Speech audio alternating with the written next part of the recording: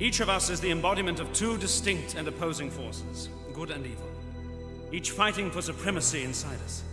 If we could separate these two forces, we could control and ultimately eliminate all evil from mankind. My experiments with animals have led me to believe that the day is not far off when this separation will be possible. To achieve it, I must be allowed to try my formula on a living human being. And what if you're right, Jekyll? And you do manage to separate good from evil? What happens to the evil? There are doomed, broken souls in 1,000 asylums. I defy you to say you don't care if you can. In the name of compassion and medical science, I can save many lives if you give me one man. I tell you now, the church will never sanction it. Sacrilege, lunacy, blasphemy, heresy. You seem to be treading on dangerous ground. In legal terms, I'd say extremely unsound. The whole thing's a Christian barbaric and odd. You're playing with fire when you start to play God. The bishop speaks for all of us when he says you're playing God. There's such a thing as ethics, over which you ride roughshod. You're a doctor, not a savior, Dr. Jekyll for a start. But I judge from your behavior, you can't tell the two apart. Dear Mr. Stride, I am simply a scientist. I have a code to which I remain true. I don't presume to the stature of moralist. I leave pretension like that, sir, to you. Henry, I've always encouraged your enterprise, and I've been hopeful that you would succeed.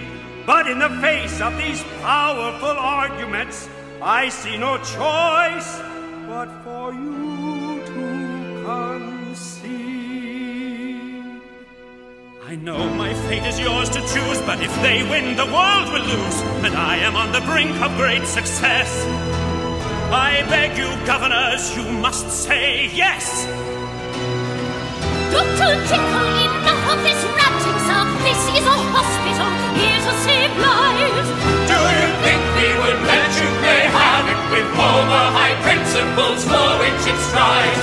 Do you expect us to compromise all that we stand for, indulging your dangerous games? How many rules should be break for your dubious aims? Can't you see I am not playing games? Just give me the opportunity. This whole thing's too bizarre. Open up your eyes and see. This man has gone too far. Unless you listen to me. What's your tone? Damn it, man, can't you see you're on your own? Fools, you fools! God damn you! Look at yourself, civilized.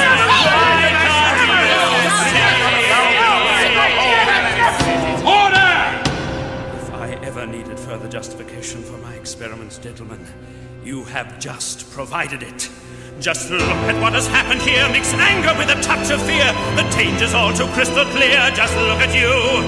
Our darker side keeps breaking through. Observe it now in me and you. The evil that all men can do must be controlled.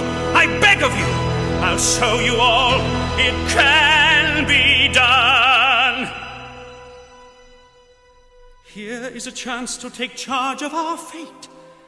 Deep down you must know that tomorrow's too late.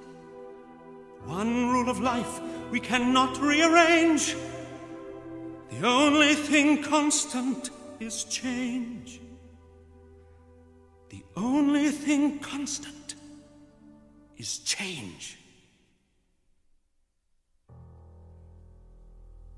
Distinguished colleagues, your verdict, please. All those in favor, say aye. All those opposed, nay. Nay, nay, nay, nay. Positively, absolutely. Nay.